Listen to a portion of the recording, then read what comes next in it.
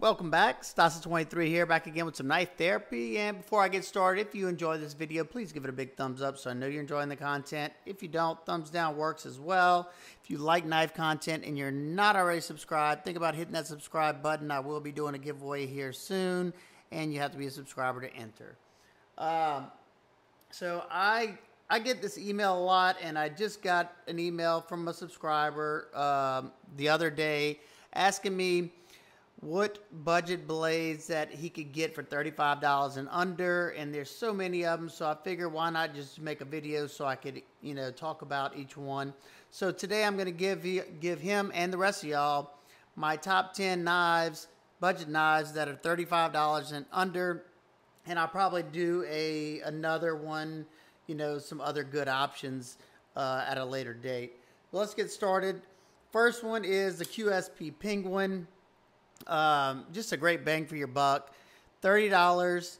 You get D2 steel. You get micarta. You get stupid smooth action. Good detent. You can spotty flick it. Easy access to that lock bar. Deep carry pocket clip. Left or right hand carry. Tip up left or right hand carry. Decently slicey blade. And just makes for a great work knife. I've owned 3 of these. I still have 2 of them. And I recommend this one a lot. This is a QSP Penguin. The next is another great one. And it is the CJRB Small Feldspar. You can pick up the small Feldspar for $35. I think that's another exceptional bang for your buck. D2 steel, once again. You get contoured G10 scales. I love seeing that. Feels really good in hand. Tip up left or right hand carry. Deep carry pocket clip. Excellent action. This is on bearings. Nice drop shut action. Nice thumb studs. A nice little slicer as well.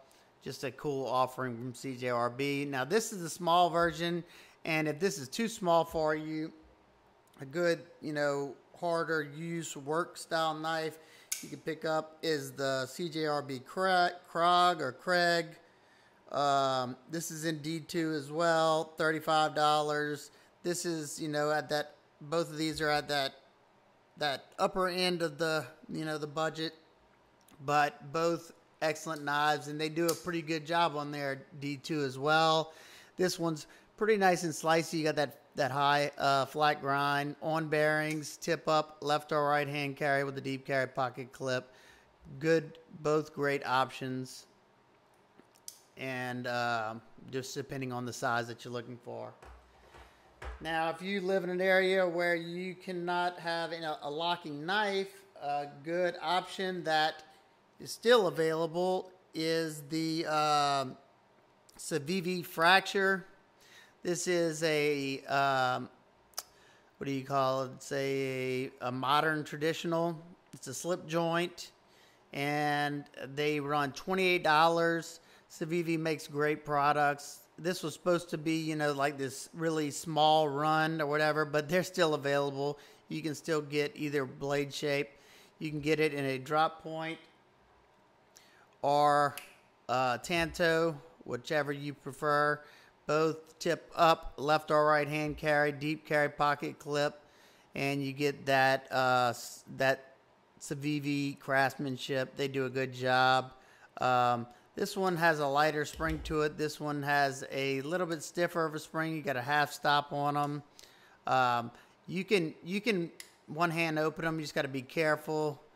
But if you're buying a slip joint, most of the time you open 2-hand anyway. These are in 9CR, 18 MOV, good budget steel, and it's stainless.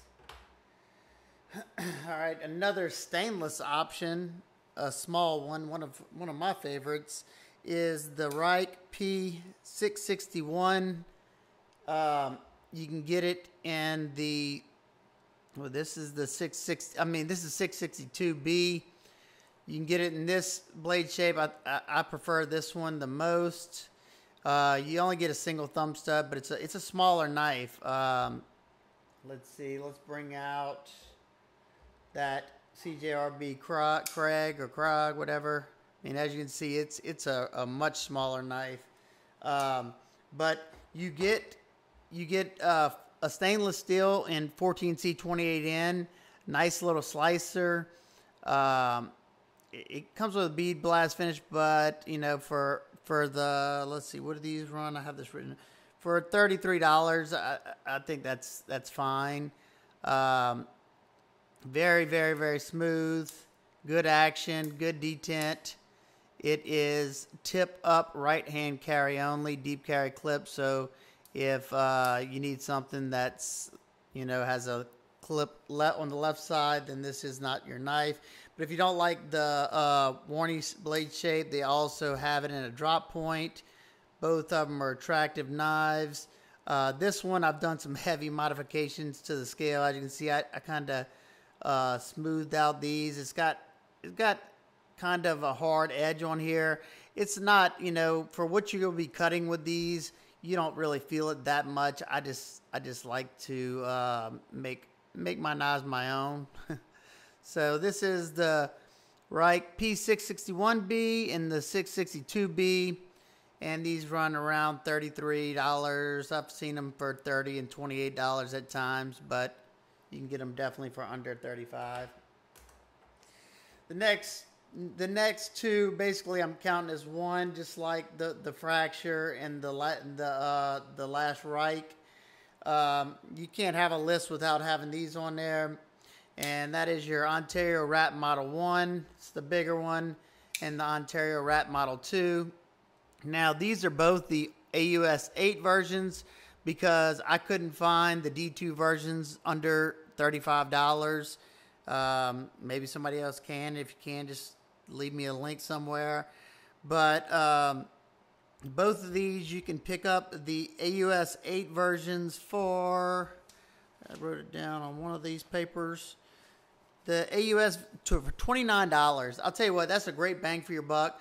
You know, the larger one is a pretty big knife, and for like a camp knife or just a hard use work knife, I've owned many of these AUS 8 knives, and they perform pretty darn good.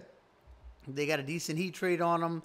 The action on every single one I've ever owned is just, they got that detent perfectly dialed in. It's tip up, tip down, left hand, right hand carry. You get this full flat grind. The larger one's more comfortable in my hand. It's just, you know, it's a pretty weighty knife. It doesn't have skeletonized liners or anything. And the small one, a lot more people prefer. I put this acid wash blade, but you can get it with a black coated blade. And like I said, you can get it in D2 as well, but they're over that $35 price point. And the small one, for some reason, this little hook area right here has always been uncomfortable for me. So I always tend to use the larger one. But for the $29, you really can't go wrong with either one of these. All right, the next one is from a company I don't see them making any more knives from this brand, but this is a sub brand of Kizer, and that is the Tangram line. That was their cheapest line they had, and this is their Santa Fe model.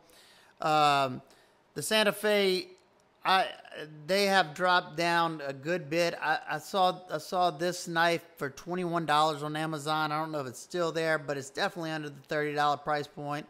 And I haven't really seen it creep up past like $25. And for that price, it's a pretty good deal. You get Kudo 440 steel, G10 scales, Teflon. I mean, it's like, yeah, thin Teflon over phosphor bronze, giving it that nice silky action. Good detent on this thing. And this is a newer one that I got because my other one is just destroyed from using it in the shop. But it's not one that you feel bad about, you know, destroying at that price. It's a deep carry pot clip, tip up, left or right hand carry. Good lockup on it, no movement whatsoever. Like I said, great action. Now the Kudo 440 the way that, I mean, I've owned, like I said, I've owned 3 of these and a bunch of the other Tangram knives. And I will say, you know, the Kudo 440 is not, it's not that great. They don't, it's somewhat soft. And if I had to compare it, I would say it's kind of like the Ganzo 440. It's not bad. It's just not anything to write home about. But you know, for $25, I think it's a good buy. Speaking of Ganzos, not something you see on my channel just because of their you know, lookalikes that they've done with a lot of different models, but I tend to buy them to modify them to, you know, chop them and do something fun to them.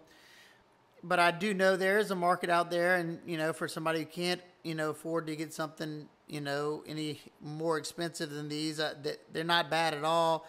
This one right here was one of my favorites. This is the FH21 in D2 steel, and these things are $25. That, I mean, you really can't go wrong.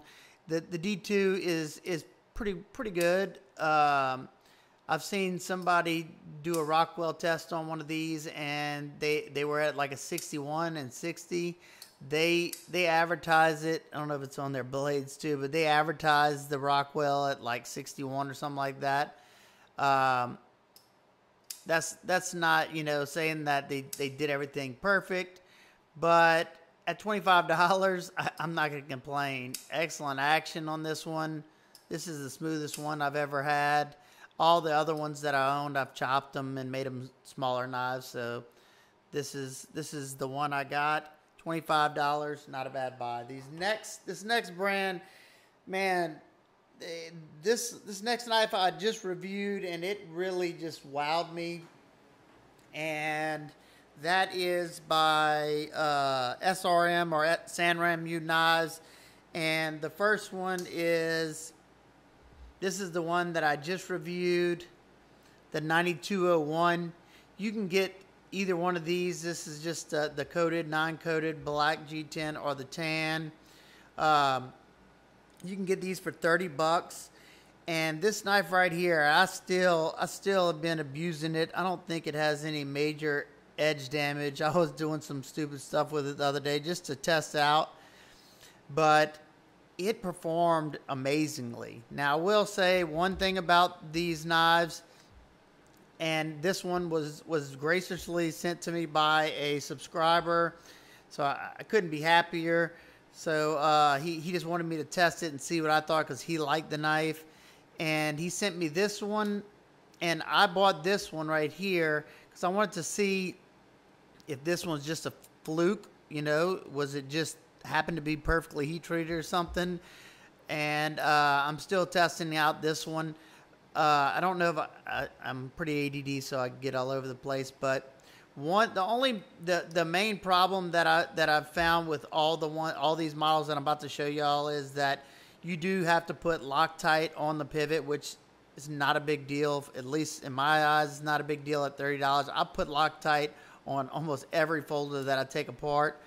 But they do need Loctite, because every one that I've been testing, they do start loosening up if you don't have Loctite on them. So, you know, if that's a deal breaker for you, then you might want to pass on these.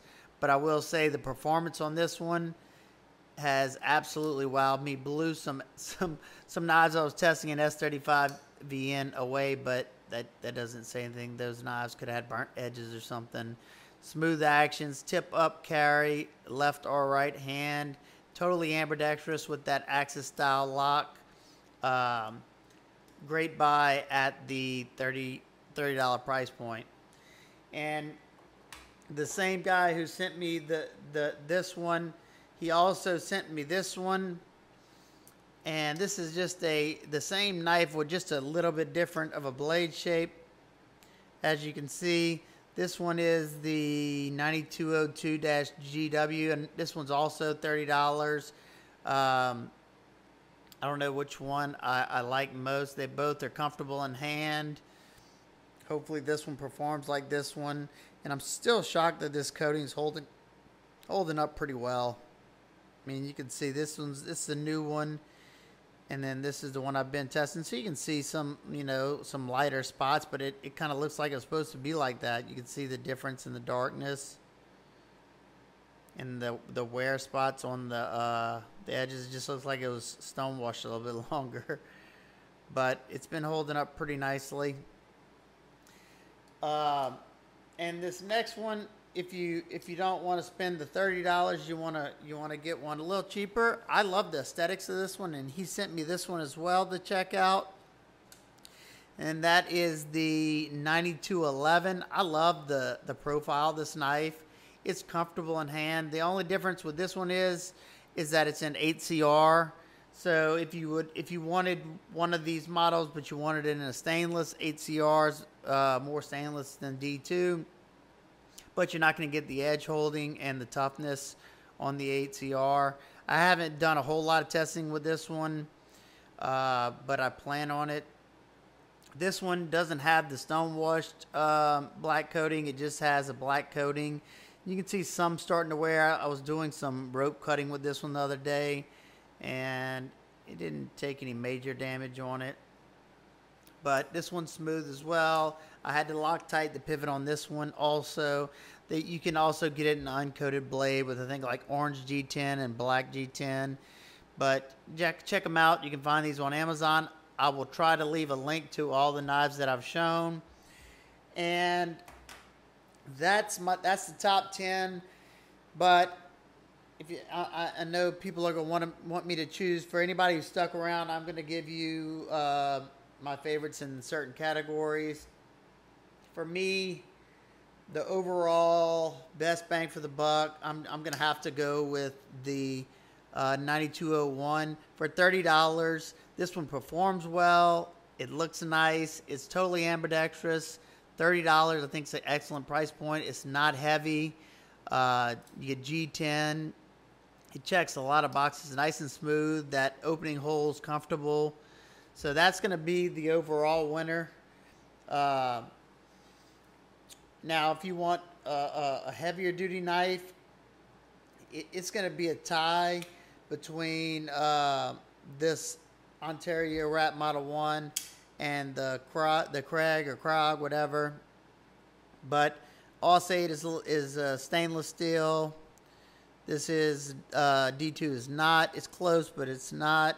I haven't had any problems with any of my D2 getting super corroded, and I live in the South. But these are completely different knives. If you want a flipper, go with this one. $29 with the Ontario and Aussate. You get better edge holding than the D2.